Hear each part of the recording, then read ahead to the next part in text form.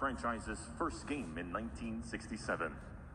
Turetsky earned several honors throughout his career, including his induction into the New York City Basketball Hall of Fame and the Basketball Old-Timers of America Hall of Fame. Herb touched the lives of generations of Nets players, staff, and fans, leaving an indelible mark on those who knew him. His warm smile and kind-hearted nature will be forever missed by all at Barclays Center, and his legacy will endure for years to come. A devoted family man, Herb is survived by his wife of 51 years, Jane, their daughter Jennifer, son David, daughter-in-law Heather, and his grandchildren, Jack and Harper. Tonight, Herb's chair at the scorer's table has been left open in honor of his lasting legacy on the Nets organization.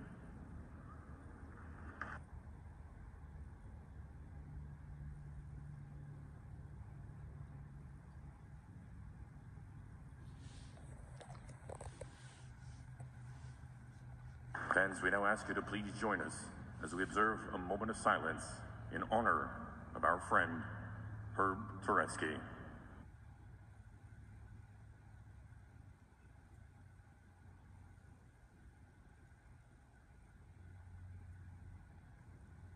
Thank you.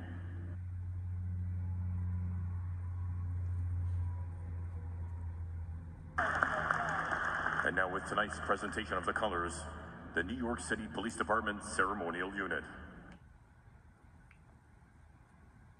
Joining us singing our national anthem this evening, please welcome NYPD Police Officer Osayande Grant.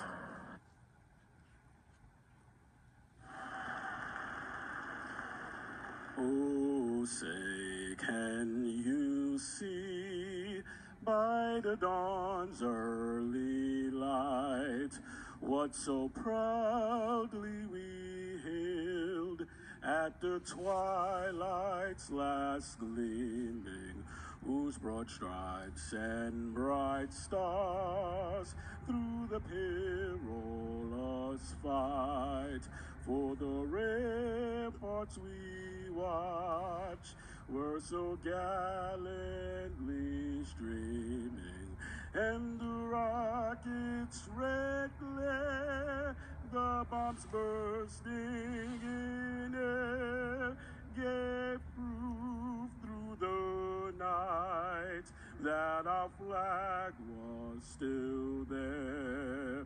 Oh, say does that star-spangled banner yet